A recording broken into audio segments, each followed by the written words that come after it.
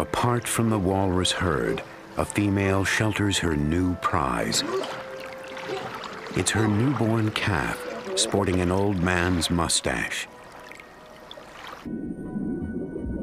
Just hours old, he's still trailing his umbilical cord.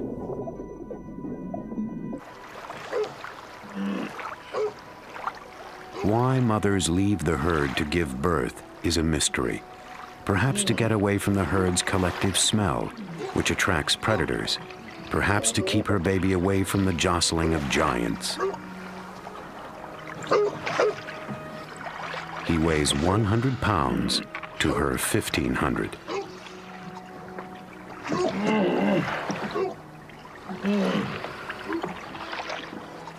Sensitive whiskers memorize each other's face.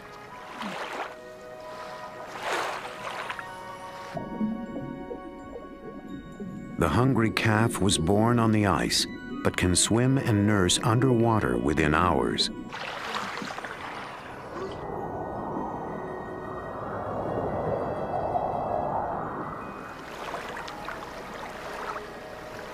Two weeks later, the walrus mother still keeps her calf apart from the herd. Nursing greedily, he's packing on 1.5 pounds a day.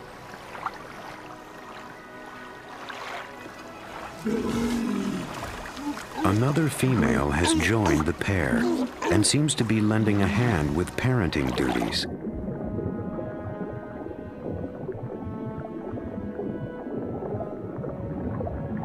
Whether she's acting as a nanny or simply as another pair of wary eyes in bear country, the mother seems content to have her around.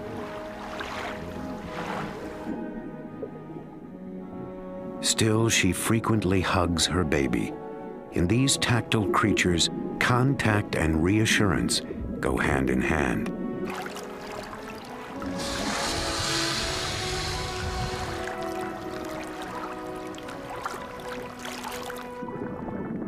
It will be a while before she lets him beyond her reach.